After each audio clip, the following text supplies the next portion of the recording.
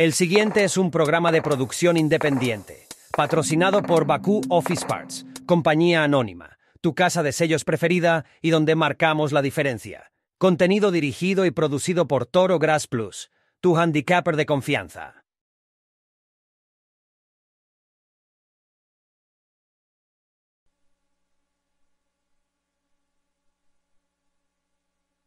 And they're off.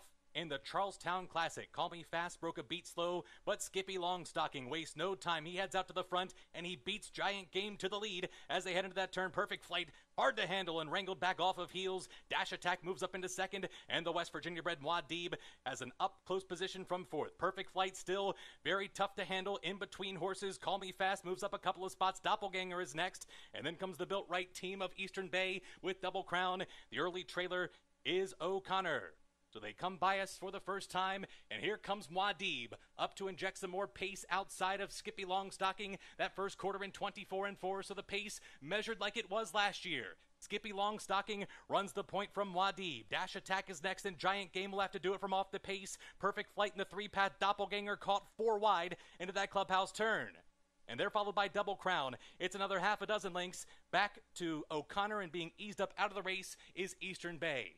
So they ran a half in 48-4. Skippylongstocking's in front. Muad'Dib is racing in second and doing it comfortably. Giant Game down to the inside, and then comes Dash Attack. Call Me Fast right there in the thick of things, and Doppelganger, he's up close to those top 6 covered by just 4.5 lengths. It's 3 more lengths back to Double Crown, who's joined outside by Perfect Flight, and then O'Connor as the field heads for the far turn. Skippylongstocking, Muad'Dib now given his cue to pick up the tempo. Dash Attack is 3 wide, then comes Giant Game. Call Me Fast forced to go 4 wide, but in the meantime, it's Skippylongstocking. Tyler Gaffalione sitting chilly, yet to ask Skippy for his best. He comes to the top of the stretch with a 4-length lead. Call Me Fast comes 4 wide off the turn. Dash Attack, Muad'Dib fights on, but as they come down to the 16th pole, it's Skippylongstocking, and he's run them off their feet. Skippylongstocking takes them all the way in the Charlestown Classic, romps home by 5, and his stablemate O'Connor came rolling late for second. Then came Dash Attack with Call Me Fast. The final time 151-1.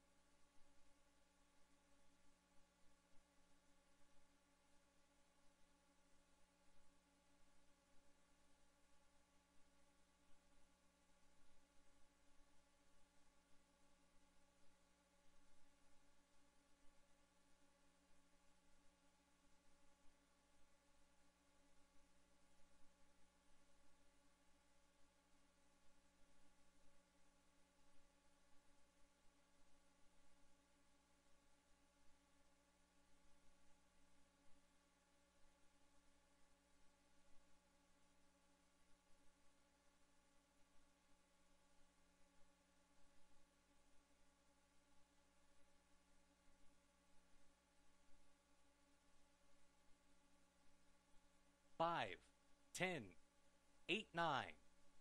The winner, number 5, Skippylongstocking. Second was the 10, O'Connor.